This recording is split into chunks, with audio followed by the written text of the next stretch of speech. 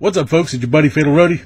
Tonight we're going to be doing the Smackdown review. Before I start, the news broke today that Daniel Bryan was officially cleared to wrestle by WWE doctors. So we started off tonight with a recap of Daniel Bryan's career, his retirement from wrestling, and his eventual return to the ring. Daniel Bryan comes out, he thanks the crowd, he talks about his retirement, thanks a whole bunch of people. It was a very emotional bit, and then he hints at a WrestleMania appearance. He says although he doesn't know if he's going to be competing in WrestleMania, he will be competing in a WWE ring.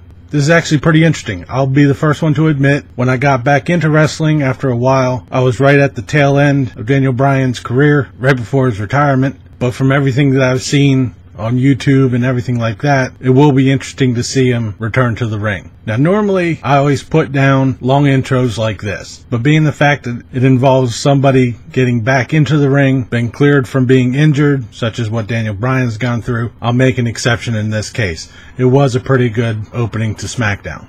We then go to our first match, Rusev versus Shinsuke Nakamura. We have AJ Styles at the announcer's table. This is a really good match. There was a lot of back and forth, a bunch of near falls, and a few false finishers. After a series of roll-up attempts between Rusev and Shinsuke Nakamura got the pin on Rusev. After the match, Aiden English came in and attacked Shinsuke Nakamura. Rusev joined in, and before AJ Styles was able to get into the ring to help, Shinsuke Nakamura cleaned house. We then go to our next match, Baron Corbin versus Ty Dillinger. Who that is? This is basically just a glorified squash match. Baron Corbin won with the end of days. I really didn't see where this was going. Apparently both of them are going to be in the Battle Royal at WrestleMania, which has proven many times to catapult a superstar's career. My ass! We then go to our next match, Charlotte Flair versus Natalya. Oh my god, Charlotte Flair is not fighting somebody from the Riot Squad this week.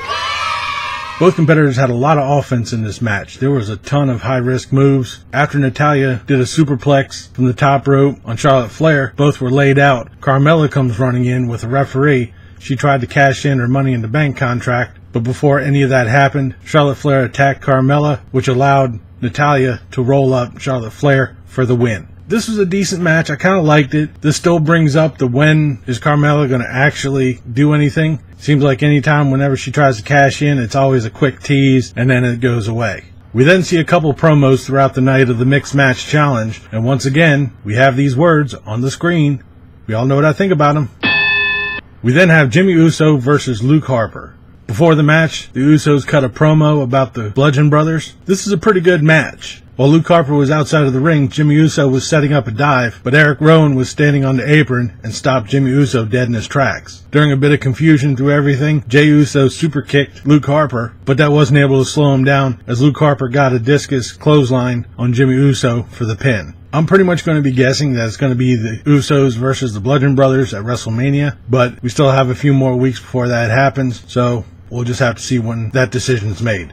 We come back from a commercial to have Jinder Mahal in the ring, and he's telling the crowd that he doesn't have to be here. Bye! He calls the crowd a bunch of hypocrites. Then Bobby Roode comes out. He calls Jinder Mahal a hypocrite. As he's getting into the ring, he starts talking about how when he wins at WrestleMania, it's going to be, before he gets to Glorious, Randy Orton comes out. He tells Jinder Mahal that he can't win without his little stooge, Samir Singh, which gets Jinder Mahal all fired up. He then throws Samir Singh to the wolves and bolts out of the ring. Samir ends up getting a draping DDT from Randy Orton, and as he's setting up for an RKO, Bobby Roode comes running up and gives him a glorious DDT. Randy Orton and Bobby Roode try to do their finishers on one another, but nothing happens, and everyone's just standing there looking at the WrestleMania sign and each other, and we're going to have a triple threat match at WrestleMania. We then have Becky Lynch and Naomi versus Liv Morgan and Sarah Logan from the Riot Squad. Jesus Christ, once again we have these matches. God, seriously, how many times are we going to see these same people over and over again? I'm not even going to comment on the match. Becky Lynch and Naomi won it. Next week, Sarah Logan and Liv Morgan are going to win it, and then we're going to keep going until WrestleMania. Thankfully, everyone's been entered into the Women's Battle Royal, so we're not going to be seeing a dedicated match with these people. Which brings us to the final bit of the night. Daniel Bryan's back in the ring. He calls out Sami Zayn and Kevin Owens. They come out, they congratulate him on his news. They start to suck up to Daniel Bryan, saying that they could be the dream team. Daniel Bryan shows everybody what happened last week, and after Daniel Bryan admitting that he was living vicariously through Kevin Owens and Sami Zayn, he says, "Unfortunately, I'm going to have to fire you." So Kevin Owens and Sami Zayn are fired. fired. Daniel Bryan shakes their hand, and then Kevin Owens and Sami Zayn attack Daniel Bryan. They beat him down. Daniel Bryan starts to fire back. He drop kicks each of them in the corners. As he's giving the yes kicks to Kevin Owens, Sami Zayn comes in, beats him down. They give him a haluva kick. They bring him outside of the ring, and Kevin Owens power bombs him into the side of the ring. And we end tonight's SmackDown with Daniel Bryan being put onto a stretcher as we close.